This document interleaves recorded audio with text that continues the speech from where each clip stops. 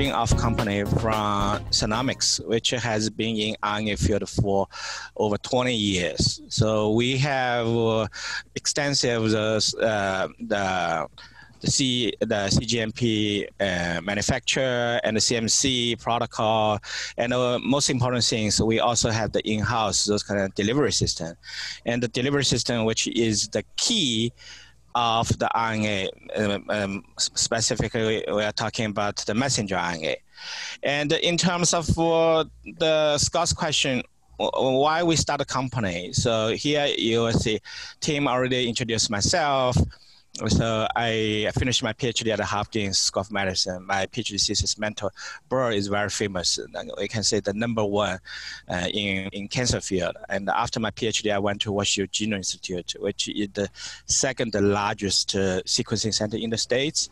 And the first one, the biggest one, is Burr Institute. And so we finished the human genome. We also finished the TCGA, which is the cancer genome. And I finished the breast cancer genome with Dr. Elaine Mattis, and she was the AACR president and American Cancer Research. And we also finished the liquid tumor like ML and MDS from the scientist, from the physician from Harvard and the Washington. And then we went to the AstraZeneca and the Johnson & Johnson, and we publish a lot of those, and we have a lot of oncology program. Doing everything very, very good. But there's one turning point, which is the pandemic. It's happening. It's disrupt our daily life. And so I just personally, because my background, physician, and also I was a cardiothoracic surgeon and finished my fellowship training in Sweden. And then I also have the research experience and academia, and also have the industry like Johnson & Johnson and AstraZeneca. Then I just think there's something I can do. There's something I want to contribute. So that's why I quit my job at Johnson & Johnson. I talked to the owner of the Genomics. They say, hey, looks like we have a complete story. So why not we take advantage of the new technology, which is the messenger RNA? So, and let's using that strategy, and let's design and develop a vaccine. And so we started the journey, and at the beginning, it's rough. I have to be honest with you. So we are using our own saving. We using all the money from our saving, and we don't have any kind of paycheck. I mean, so now recently we got the funding support. We finished the C round. We got a $2.35 million. So we have sufficient fund to continue, and we recruit the talent. We recruit the excellent people in formulation and in vaccine field. So we are going just working hard, and we want to deliver the solution for this pandemic. So this is my story. Thank you, Dr. Shen. It's a great story. Can you share with us a little bit where you are in the early stage of trying to develop the vaccine using your RNA technology? Yes. Without revealing anything too secret, I'd love to hear just where you stand in the development side. Yeah, definitely. So our company, we do have 3 pillars. So our company have the first, which is AI-driven, which is data-driven, so it's kind of epitope prediction. And the second one is the one I just mentioned. We have in-house delivery system, which is the key for the messenger RNA. And the third, which is we have the messenger RNA platform, and we have oncolytic, we have self-amplified, those kind of messages, those kind of technology. And currently we are focusing on 3 areas. One is infectious disease, the second cancer vaccine, and the rare disease. And in terms of the COVID, and from here you will see COVID, we are all talking about from the preclinical and to the phase 1, phase 2, and the phase 3. We want to demonstrate the safety and the efficacy. And the current, our program, which is in the preclinical, we are close to the clinical. So currently we are communicating with FDA and regarding the R&D. And so this is something I want to share about our vaccine, very, very quick. So our vaccine design. So you will see the slide here, we have different platform, which is for the COVID, and our vaccine, which is based on the RNA. And if you look at the RNA, so they do have some leaders. So they have Moderna and BioNTech, which is work with the Pfizer, and they also have the CureVac. And so those, they are the front line, those kind of vaccine. And they also have other platform, like I mentioned, the DNA and adenovirus from the AstraZeneca, from Johnson & Johnson, and from the CanSino, from the China companies. And here is very quick, the overview. You will see there's, right now there has 8 or 9 program, which is in the phase 3. Back to the vaccine design. So we are using the same strategy. So if you take a look of we are all targeting the spike protein, the full length of spike protein. And, but this slide, which is from Johnson & Johnson, which is based on the adenovirus 26, you will see they did a multiple modification. One is on the cleavage side, and another one is also on the S2 subunit. But the goal here is that they really want to focus on the pre-fusion status.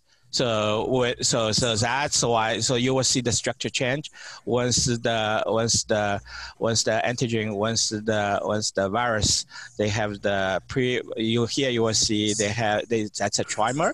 You will see they're binding with the receptor. This is one binding with the receptor, and then you will see once all three they binding to the receptor, you will see the structure totally different, which is the after fusion structure. So our vaccine, which is also focusing on the pre-fusion. So how to make it as a stable, how to make the pre-fusion stable. So that's something we need to do. So our vaccine, we did the modification on the purine. We also did the modification on the subunit. And the most important thing is all those kind of design, they're not new. They has been here for a while. So here just shows you one reference from like 2016. Those are the vaccine and study they did based on the MERS. So you will see, and the MERS is also the coronavirus. And here you will see they also did a modification here, and you will see they stabilized the pre-fusion structure. So our company using the same strategy, which is stabilize those kind of pre-fusion strategy. But the most important thing is one thing different from other candidates, from Moderna, from the BioNTech, from different Pfizer, is our vaccine is based on mutated strain. The mutated strain is, which is different from the wild type, which is the dominant strain in Europe, and also the dominant strain in the States. And there's a paper recently published on Cell, so they are talking about like 80 to 90% of the strain, the COVID strain, which is the D614G mutated strain. So our vaccine, which we can say is the only vaccine which is designed based on the mutated strain. And this mutation, which is so contagious, which there has been did a lot of research, the data show there's 10 times contagious comparing to the wild type. So our strategy is we are going to target this mutated the strain. And this is a little bit, and things another different is our delivery system. So if you look at the Moderna and the BioNTech, they're all using the lipid delivery system and the lipid nanoparticle, which they call LNP. And for our technology, we have our in-house technology. We are using polypeptide and with the lipid. And so our vaccine, we do have some unique strands. So if you take a look, if you compare with our delivery system with the AMP, which is the other companies, other vendors, so we do have some advantage.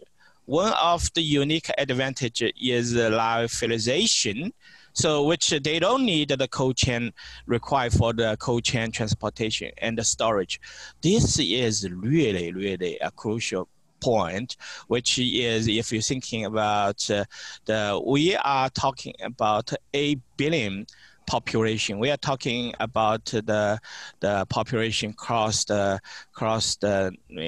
world, and so we do need to have an efficient way, an easy way for those kind of transportation and the distribution. So that's what we believe our vaccine has the advantage. So this is a very quick electron microscope. You will see the surface of our vaccine, and also other vendors' vaccine. You will see they are very smooth, but our vaccine you will see on the surface. So we do have a lot of those kind of things stick out. Those are the polypeptide. And so that's why which will make our vaccine unique. So very quick is our vaccine is based on, this is example of the lyophilization of our vaccines. So our vaccines do have very unique strengths, and so that's why we think let's work together. Let's bring all those kind of vaccine vendor and design the best vaccine, design the better vaccines, and let's fighting together against this pandemic. So that's my story. Yeah. Yeah, thank you, Dr. Shen. That's kind of remarkable for those of us who know anything about the underlying science. That is interesting, using that approach for attaching to the virus. I wonder if you could just for a minute talk about what's happening to develop a vaccine around the world in a very short period of time. You've got different political systems, you've got different strains of viruses, you've got different financial resources, and it strikes us that there seems to be a collaboration going on that's never happened in medical science. Usually in the pharma world, it's a bitterly competitive world. Everybody hides their information. You know, there may be licensing and joint venturing, but it's not an open book. This feels differently. Can you talk a little bit about what's happening in terms of collaboration with government, medical research, pharmaceutical, commercial companies, and what's your perception of that as someone who's been in J&J and some other top companies? Yeah, so even this pandemic disrupt our daily life. It's nasty.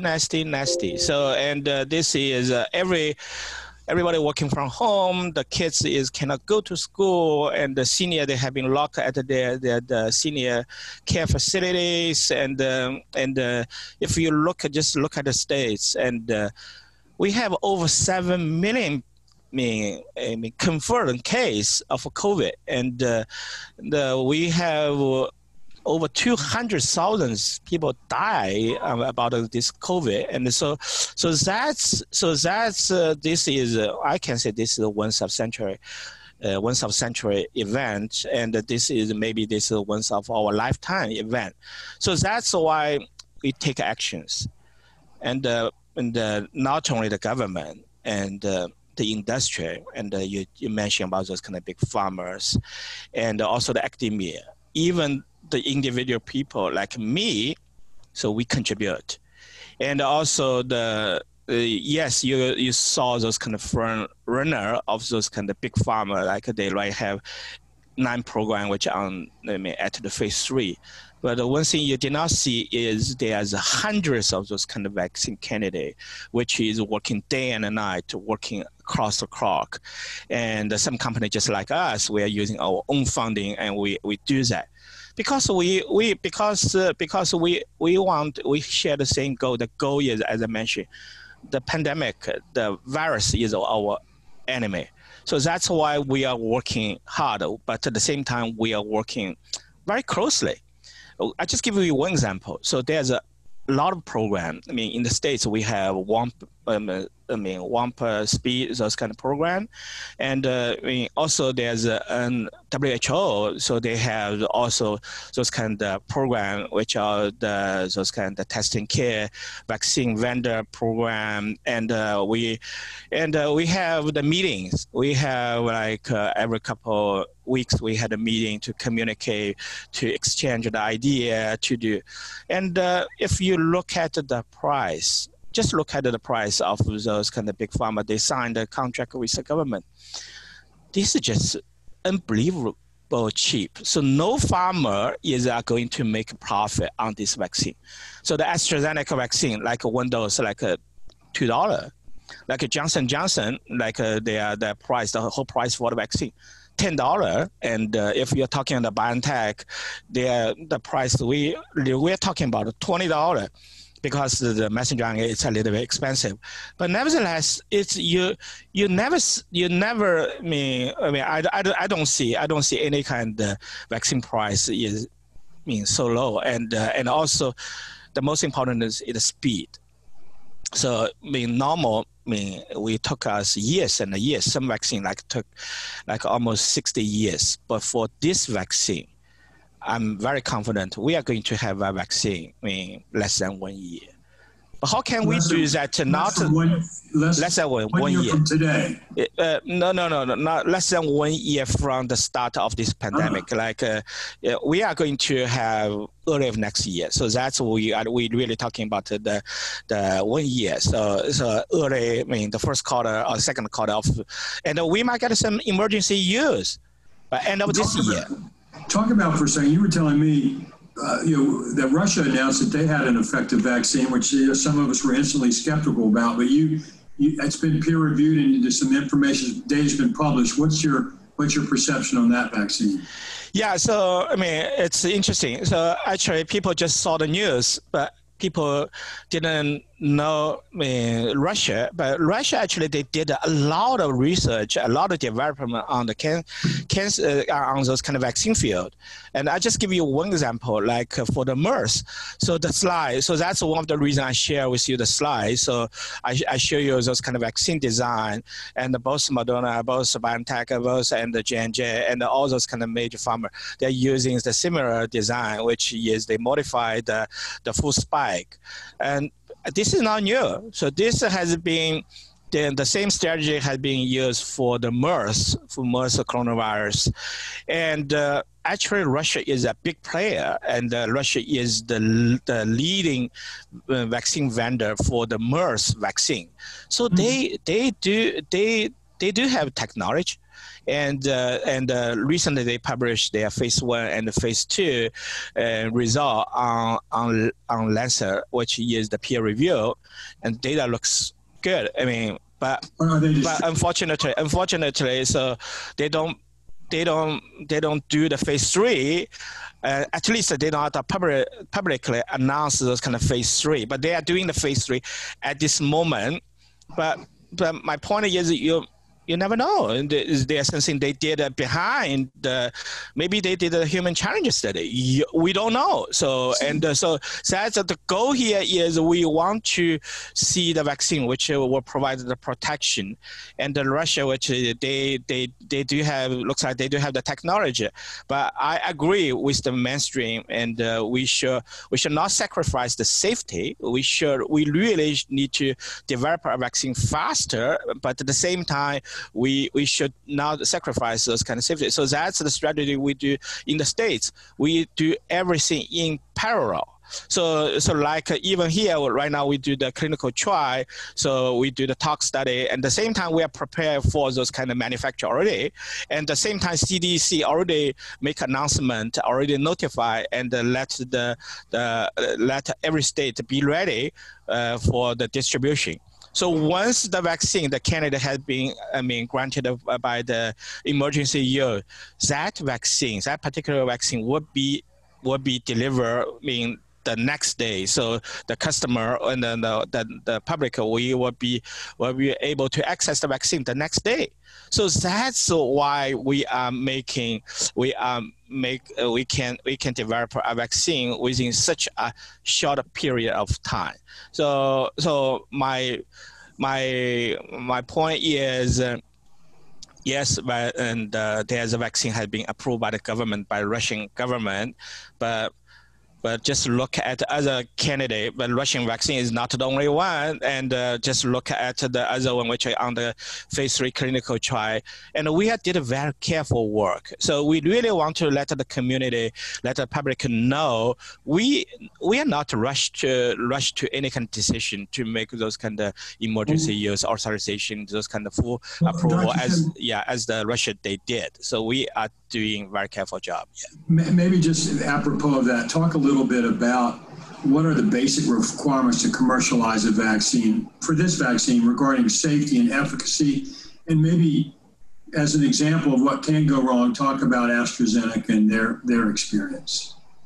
Yeah, for AstraZeneca, yeah, recently if you check the news, if you follow the news, you do see, so there's a news happen. I mean, there's a lady in Britain which has the transverse myelitis, and which is during the clinical trial, and unfortunately, this is not the first case. This is already the second case.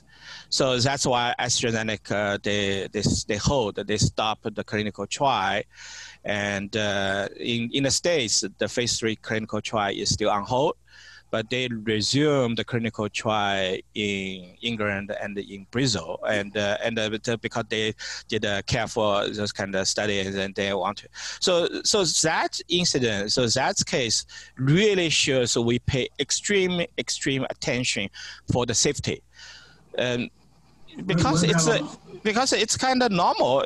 Once you have 30,000 people, which is clinical trial, something will happen, right? So, but we don't know it's because of the vaccine or it's because of the volunteer, the healthy volunteer. So that's why we need to take a close look. We want to make sure that's the vaccine candidate which is safe. So that's why they put the clinical trial on hold. They did care for those kind of stuff. So that's my message. Yeah. And how do you? And I want you to talk about this upcoming FDA meeting. That sounds important. But what makes a vaccine sufficiently efficacious that it could be approved and used? How do you measure that statistically? Yeah, so actually it's very simple. So we are for the phase 3 clinical trial. We did randomize those kind control, and so some portion of the volunteer they took the vaccine, but there's a portion of those kind of volunteer they took the placebo, which is, but they don't know. Nobody knows that, and even the physician, even the clinical trial site people, they have no idea. And then later, we count. There's a confirmed case, right, from the population, from all those kind of registers. So so they do, and then we want to check. So the goal here is the vaccine need to provide at least 50% protections. So that means if you have the vaccine, you have less those kind of confirmed case in those kind of volunteer who took the vaccine.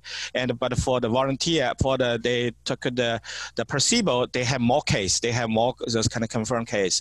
So the goal here for AstraZeneca, so the current goal is they are talking about 50%, but for BioNTech and the Moderna, and the goal is a little bit high because in the States, so their goal is 60%. So the vaccine group should provide at least 60% of those kind of protections. So this is, but how you do that? So there's the different strategy. So like go back to the Moderna is they are during the phase 3 clinical trial. So they are going to take a look at the study.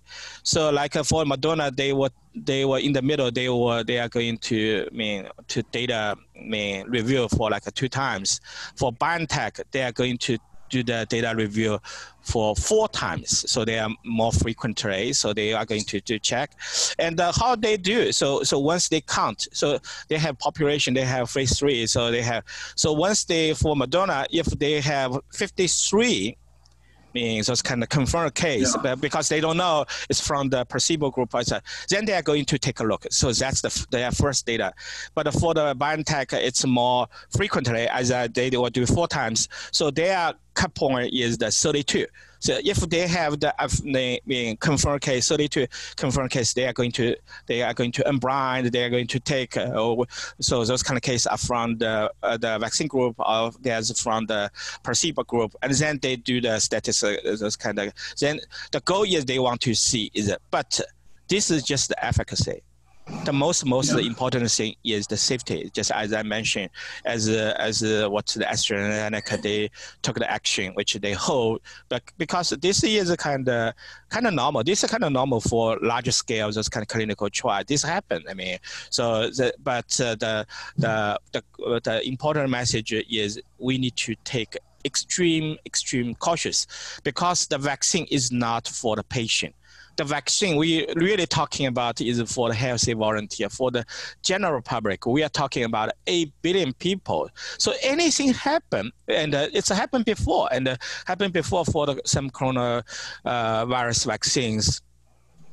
Once it's happened, it's really scared the community, really scared about the public. So people will be hesitate to take those kind of vaccines. So, but the vaccine is so important, because if you look at the Sweden story, they have herd immunity story. So all other European countries, they have the second wave, but the Sweden, so they still continue decrease. So that means, to build What is the reason for that? We hear people say herd immunity, that's the ultimate answer. I mean, I don't want to be part of the herd that gets it, frankly. Yeah. But, what's the explanation for that? So the explanation is very simple. So the story actually, the basic rationale behind the herd immunity is just like the vaccine. So why we need to take the vaccine? So why we need to take a vaccine? So once we have the vaccine, we are going to have the antibody. We are going to activate our T cell, CD8 T cell. So those we are going to kill those kind of virus. We are going to block the virus enter to our cell, to our body. But same story to the herd immunity. The herd immunity is, they say there's no virus. They just let's open. Let's continue our daily life and let the viruses spread. So once you have sufficient people which has those kind of antibody, so the virus will stop those kind of spreading. So just like we did. So that just like we took the vaccine. Once everybody has the vaccines, so the vaccine is there's no human they can affect. So the virus basically they stop the transmissions. So we stop the transmission of those kind of, so that there's no place for virus to go. So this actually is something that Sweden did, and they are something they did the Asia, the East Asia, like including some China. They also did. They did a very careful those kind of tracking, isolation, and then if you check Japan, if you check those Korea and also China, so East Asia, so they are in a better shape at this moment. So literally their life is back to normal, but they are very careful. So, but for us, for the States, we are taking the vaccine strategy. So that's why we are going to develop the efficient vaccine. So when the same story to the herd immunity, because we don't need to do the herd immunity. We have a better, smarter way, a smarter strategy to build those kind of antibody for the general public. So that's why we are doing that. But the philosophy is the same. The philosophy is we are going to stop. We're going to block the virus transmission. So that's so at this moment. So it looks like Sweden. They did, and they did a fabulous job, but we can do the same. So the same is, as I mentioned before, if yes, virus is our solution, but before we have all those kind of EUA, before we have those kind of approve those kind of virus, there's something we really can do. Everybody we can do is face mask. We really can using the face mask to block those kind of transmissions. And there's one piece of very important evidence of the face mask is if you look, yes, we do see the second wave, but the same time, the death rate, the daily deaths, those kind of cases is still we don't see the second wave of those kind of, so that means there's some reason. So one of the reasons is the current infection, current case, it's mainly because of those young people, like people went back to work. I mean, people, they go back to school, and also, so they have better, they don't have those kind of disease. They are not counted as the vulnerable people. But the most important thing is we have all those kind of therapy ready. We have all those kind of, we also, people already knows, if you go to Costco, if you go to any kind of store, no face mask, you cannot go inside, and it's very strict. And so I think we already took action. So, but we need to continue to do this, because once you have those kind of face masks, so you have less virus load. So even you got some chance, you got some virus inside, but you have much less those kind of virus. So that's make perfect sense. Yeah. But actually, this is not from my talking. So there's a study has been published, peer reviews. They already show the current the virus load, which is less than the previous ones. Thanks. So it's working. So once it's working, why we not? Continue to do that. Let's keep the social distancing. Let's wash our hands, and let's wear the face mask. And thank you. Yeah, so that's so that's that's the easy way, and also the efficient way. Let's do that. At the same time, we're working hard, like the vendor, like us, like everybody. So we try all we can. So we just want to contribute. We want to be part of those kind the fighting, and we try to stop the pandemic. So that's what we are doing. So just like even me. So I'm already in my office. So we before, so we come to the office we come to the company very early at 7 or 8. And then when we go home very late. We can. We are dark in, we are dark out. So before when I'm in the parking lot of the company, it's dark. It's haven't been, and when we go home, it's dark again. So that's why we're working extremely hard. But it's not just us, but the whole community, just like you mentioned, all those kind of big pharma, all those kind of, even the government, even the FDA, they're working extremely hard. And even for those kind of vendor, like we do the talk study, and we talk to the Charles River, we talk to the Covans, and they all told us, they said, Don, we put the COVID as our top priority. So the lead time for the COVID is always, once you're coming, so you will be in the program. So they have all those kind of talks study, those kind of pathologists ready for you, all those kind of animal ready for you. So that's the reason. So that's why we can, not just the government pouring the money. Yes, the funding support is one thing, but those kind of funding mainly into the big pharma. But we also have the community. So it's really kind of the from the bottom up. Yeah. Everybody, we are taking actions. So that's all. I really appreciate the invitation. I really appreciate we have the opportunity to talk to the ACG, and to also talk to the member of the ACG. We spread the message. We just let the ACG knows actually Maryland, actually this local, actually is the vaccine hub. Look at it, we have the federal, we have the NIH, we have NIAID, we also have the Novavax, we also have the big pharmas, and we also GSK vaccine.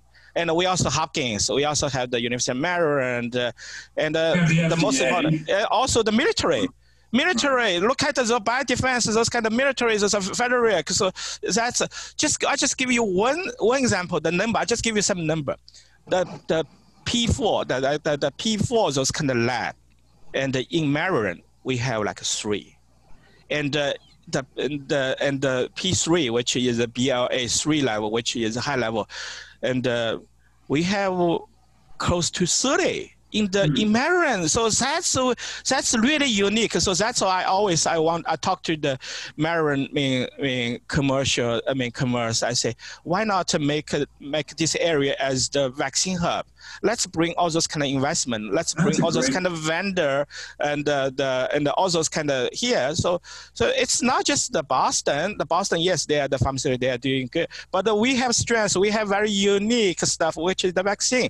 And if you're in a long run, if you look at from now to the next 10 years, I guarantee not only just the government or even the investor, I mean, they will pay extreme attention to those kind of vaccines, those kind of business. Yeah. Dr. we had some of that on our Q&A to talk about, our hub is a vaccine center, which is a really brilliant idea, and be worth having you come back and promote that further. We got a bunch of people with questions, though, Dr. Shen, that I want to make sure we get to. I'm going to ask you my last question. This is my personal interest. I don't understand I'm assuming, as you've explained, that this virus mutates. Yes. So am I assuming that whatever vaccine we come up with is of short duration, that it will require annual administration to match and track the mutations in the virus? Yes. Is that a fair assumption? Yes, so that's why we are doing hard, and we do have a group. Actually, is the country, across the world, they are all doing that. So once they sequence the virus, they submit. So they all submitted. We have a hub. We have tons of those kind of viruses. So we check. We want to see the kind of virus they have been mutated, but we also need to keep in mind, the current all those kind of those kind of big pharma, we are using the similar strategy, which is we are all design the vaccine based on the full length of the spike, not just RBD, not just the small portion of those. So we are going to have those kind of antibody. So even one epitope, even one side, they have been mutated, but they still have the protection from other side. So people, they already did the test. It looks like the current vaccine, the current antibody, they can neutralize not the wild type virus. They can also neutralize the virus I just mentioned, the mutated the strain D614G.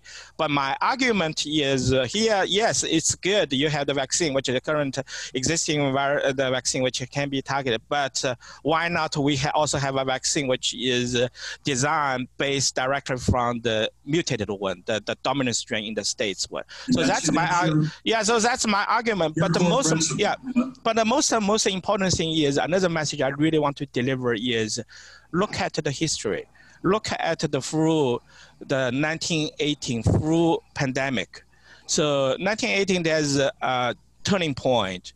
So there's a huge mutation that happened, and which is in the summer of the 1918. If you look at the history, so you can Google. So once they happen, so they killed those kind of young people, and so it's not just increased contagious, and also the death toll is, they just kill. And so we are blessed. I have to be very honest to the community. We are really blessed. The coronavirus, they are not mutated, which increase those kind of killing power, but we need to be ready. So that's why we track those kind of viruses. We track their mutation. We track their sequence very, very closely. So that's why we are ready. Yes, our company's vaccine currently we are based on the D614G. Once they are mutated, our company will be ready. Not our company, I think, because that's why the states, that's why US they focus on the new vaccine like Moderna and the BioNTech. I'm guaranteed they are also watched very closely. So that's why we need help, we need the support, we need everybody contribute. So once they have any kind, just in case if there's bad things happen, we will be ready immediately. This is very important. Okay. We are not talking about years. So because we cannot afford another year to get the new virus. So once that happens, so the current for Moderna, so they just like 1 month. So from design to the clinical trial, so that's why we are focused on the new technology. Let me ask you, because I want to get to some of these questions, and apropos of what you just said, I'm going to give you a couple of questions from the audience, Dr. Shen. One of them relates to confidence in the vaccine. What's the government's role in coronavirus vaccine development and citizen confidence? I think is an important question in the vaccines, positive and negative. So you government support, but also what could or should the government be doing to encourage people that the vaccine will be safe and should be taken? What are your thoughts on that? Yeah, so yes, for the government, for the regulatory, so like the FDA, so they already published the guidance very early. So for the guidance for the COVID-19, all those kind of vaccine, what's the primary point, what's the efficacy, what's the safety. So everybody in the vaccine field, we crystal clear. So this is one thing.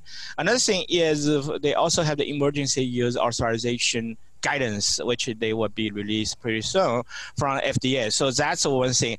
And another thing I have to mention, not just the government, they also the farmer. Just, if you take a look at the BioNTech, if you look at the Pfizer and the Moderna and even AstraZeneca and even the Johnson & Johnson, all those kind of big play, they published their clinical trial phase 3. I'm talking about the hundreds of those kind of pages of those kind of protocol, clinical trial protocol to the public.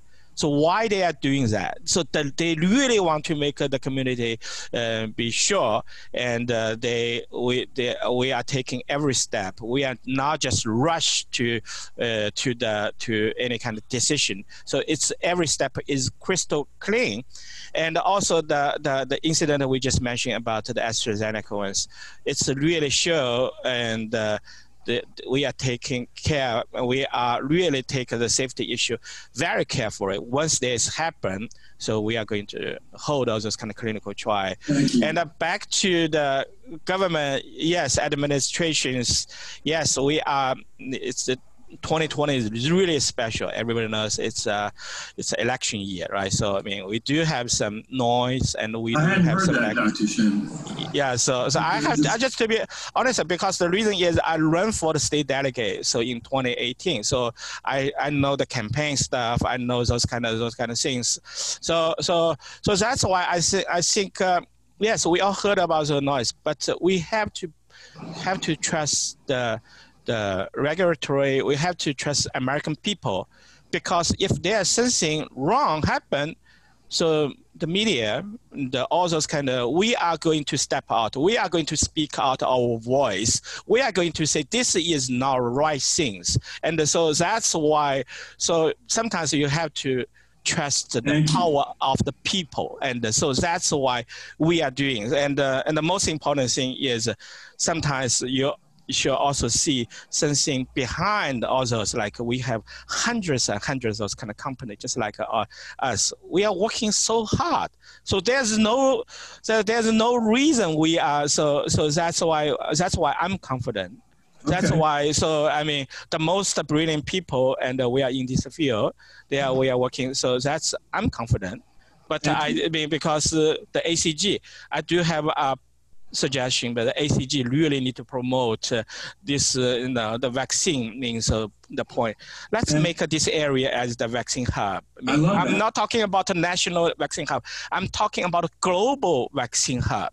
Let's build it here. Let's bring all the job, all those kind of opportunity. Let's do that. So that's a subject we should visit another day. I've got a bunch of questions teed up. Tim, how long do we have? We've got about another 10 or 15 minutes, so kick them off. Thank you, Tim.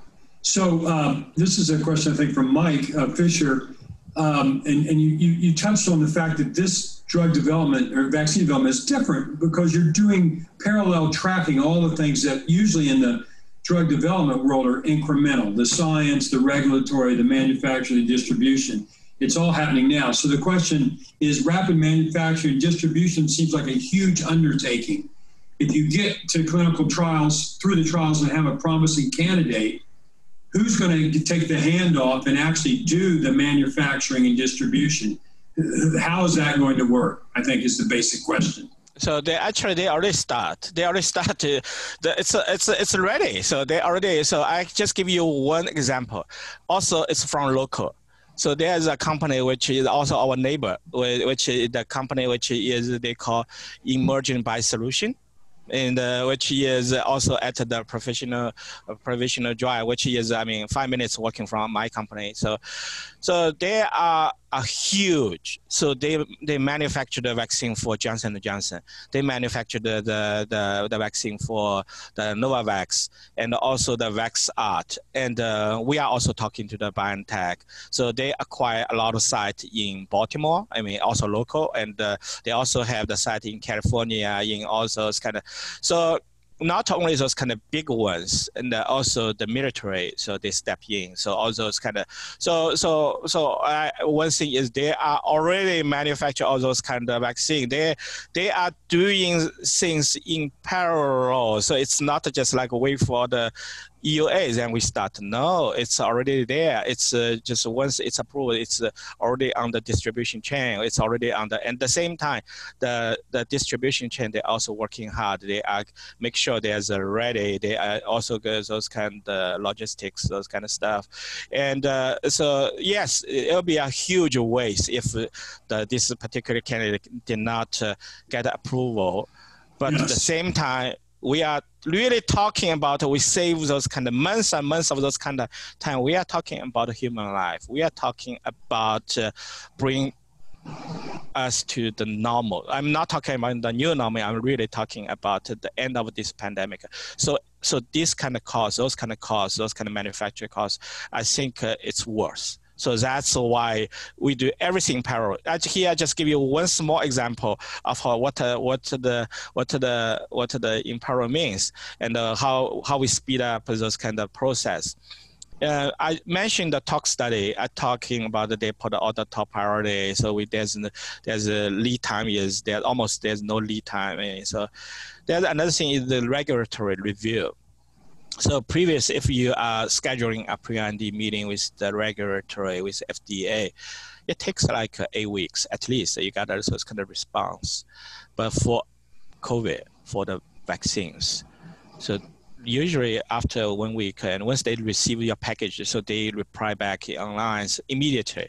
So just look at it. So every step counts. Every those kind of small stuff that's really counts. So that's why we are making history. So that's I have to be very honest with you. So that's why this might be the only vaccine which got approval within a year or around a year. So that's the bloody truth. So but the bloody truth is not from nowhere. It's really from the hard working, the collaboration across all different so regular. Dr. Shen, you actually anticipated Sukumar's question we had about what is the FDA doing differently, can do differently to expedite vaccine approvals without sacrificing safety. I think you've said they're making extraordinary efforts to move quickly. Would you mind sharing with people what's going to happen on October 22nd? With the FDA? Actually, it's not just October 22nd. So FDA have the meeting with those kind of big pharma, those kind of big vendors frequently. So they have the meeting, and they also the WAMP speed, those kind of program. They also have the internal meeting. So they have a lot of those kind of meetings. So on particular October 22nd, so they are also going to have some data review. So they have the data. So as I mentioned before, the Moderna's those kind of phase 3 clinical data, because once they have the 53, those kind of accumulated those kind of 53 case, so they are going to unblind, they're going to take a close look. And for the BioNTech, they are doing 4 times, they are 32. Once they have the 32 case, they are going to, so on the October 22nd, they're going to review the data. They are going to see is the vaccine group, they really provide those kind of protections. Yeah, so if they show the efficacy, I cannot say, this is just my personal view. It's not representing anything, not even representing my company. So I'm just saying, they might issue the emergency authorization, but the new guidance is you have to wait for 2 months, but that new guidance has not been released at this moment. So literally, they can do it just based on the data. And on October 2nd, so we might have the first EUA for COVID vaccines. Yeah. Okay, thank you. I see a couple more questions, and I could ask people in the audience to do it, but I think just in the interest of time, I'm going to read it. Here's a question from Dean Rutley, a well-known virologist in our community. Dean's question is, what are your thoughts on Johnson & Johnson's vaccine taking a different approach that has human cells produce coronavirus proteins? Immune system doesn't require vaccine to be kept frozen and only require one administration, one shot, not two. Any quick thoughts on that? Yeah, so actually I'm from Johnson & Johnson. I mean, you saw my CV, you yes. know. So I do know. So actually, Johnson & Johnson, they're really strong at the vaccine field. So if you look at the Ebola, so the Ebola has been vaccine, they have been a pro, and so this particular vector we are talking about, the adenovirus 26. So that's vaccine is mature. This has been used by other vaccine programs.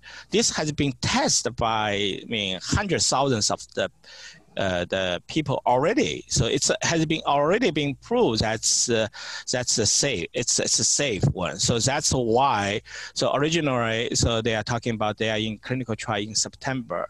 They are just talking about phase 1, but now they started the phase 3 clinical trial yesterday. So that's huge. So back to the dose. Back to the dose. Yes, we do see adenovirus. For other like the RNA base, for the messenger RNA, for the Moderna and the BioNTech, and yes, we do need the 2 doses because the nature of the platform. So you need to boost. You need to activate those kind of immune systems, both CD4 and CD8, and then you have the second boost. Need to the injection. But for the J&J ones, why it's different?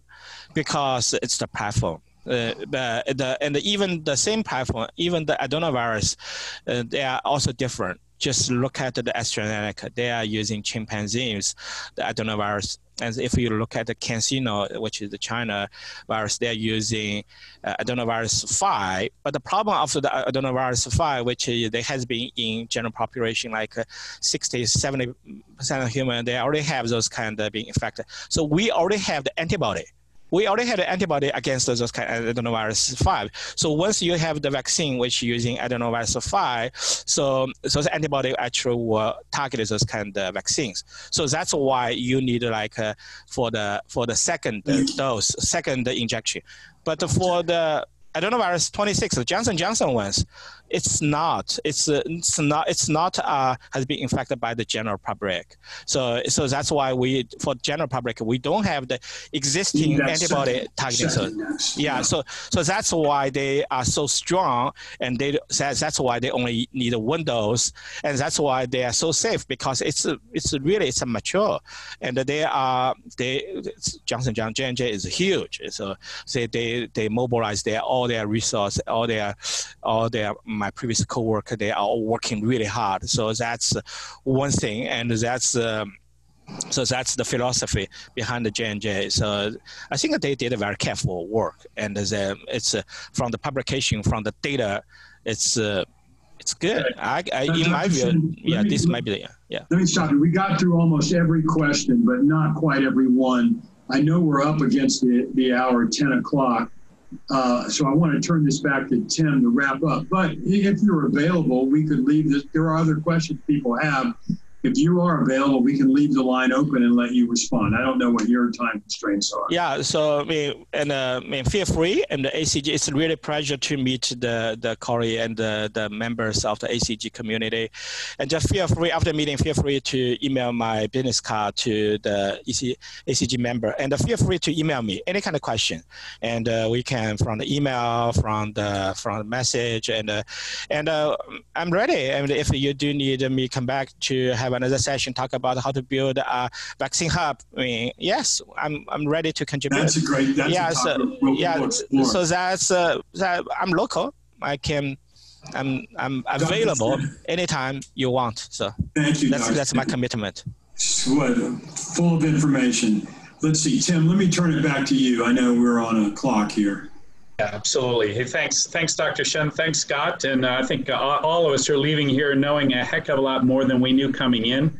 It to me says a lot about the lack of the data that is coming through the press today versus opinions. So it's great to get opinions from a guy like you that are well-founded. So thank you very much, Dr. Shen. We've got another event coming up on the October 13th with Larry Sabato, who is going to be giving us his crystal ball of the election. That's a major event. That's at 8:30 on October 13th. And please join us and the rest of the attendees. We're going to go into breakout rooms. And, you know, Dr. Shen, if you can stick around, we'd love to have you stick around. But if not, we completely understand you are doing God's work for us. So please continue. And we thank your entire team for all the hard work and efforts they're putting into to make this country safer.